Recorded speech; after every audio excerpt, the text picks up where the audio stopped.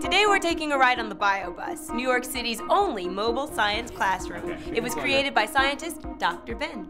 Welcome to the BioBus. The BioBus is a mobile laboratory that travels to schools all over New York City and the country, bringing hands-on science education to the students that need it most. We are a field trip that comes to you. The students don't have to go anywhere. We pull up to the school. The students come on board, they get to use the microscopes, and they learn basic concepts by doing the experiments themselves. Today we had visiting scientist Jasna Brujic. She is a professor of physics, and she was helping the students learn about paint and how paint dries. Ben and I have prepared for you the most boring experiment in the world, to watch paint dry, and you're going to see how that happens. Tell me, what does it mean when paint dries? Look at that paint over there. What's paint made of to begin with? Molecules. Particles. But how can you tell whether it's dry or not? When it's solid. When it's solid. But how do you know that something is solid? Think that wall is solid? There's only one way to find out. You can't go through it. You can't go through it, so that's how it's solid. Because it's not moving, exactly. Seems pretty solid. So you see here you have a drying front, where the particles on the right-hand side are very different to the ones on the left-hand side. How are they different? They're darker. And that one looks like it's moving. Exactly. So where they're moving, they're in a liquid, right? And where they're in a solid, they're not moving. So that means that these guys are already dry, whereas these guys are still in a liquid. That microscope would have been helpful 2 minutes ago. It shows you the liquid to solid phase transition on the microscope in real time, and they can really see microscopically how that happens. There's a drying front, and it's a crowded environment, so this is what in physics we call jamming. Have you ever been in a traffic jam? Yes. So first the traffic's moving, it's moving, then they jam up.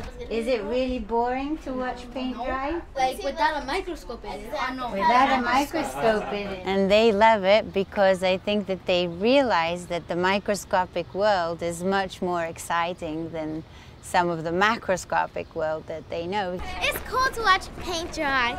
Yeah, it's amazing. I thought it was gonna be boring, but I changed my mind. Watching paint dry was boring, but it's fun. Awesome! BioBus rules! And you thought science was no fun.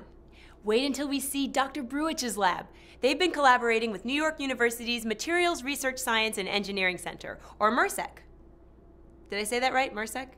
Because it looks like Mr. Sec on the cue card. So MRSEC is a joint activity between the engineering and physics and chemistry schools at NYU, and everybody puts their talented efforts together to try to discover new material properties and to design materials that we can actually control and understand. One of the things we do in the lab is to look at the structure of matter by making it transparent. What do I mean by that? Well, if you have sugar in a cup, or if you have particles in a bowl, or gumballs in a jar, and you want to estimate how many gumballs are inside the jar if you want to win the street fair competition. Step right up, guess the gumballs, win a prize. You can do it, but it's harder than it looks. Hello, young man, guess how many?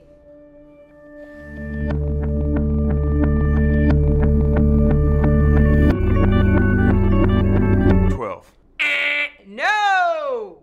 You don't know. Why don't you know? Because they're hidden from view. You can't see what's inside, you can only see the layer on the outside. So the cool thing that we do in the lab is we make the particles the same refractive index as the water that they're sitting in, and so that makes it transparent. We color them in pink, actually, and then we observe them under a microscope, and so we can reconstruct layer by layer what each of these little particles inside the packing is actually doing.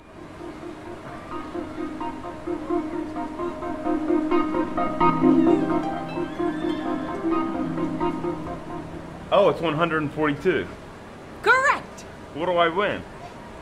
Soggy pink gumballs.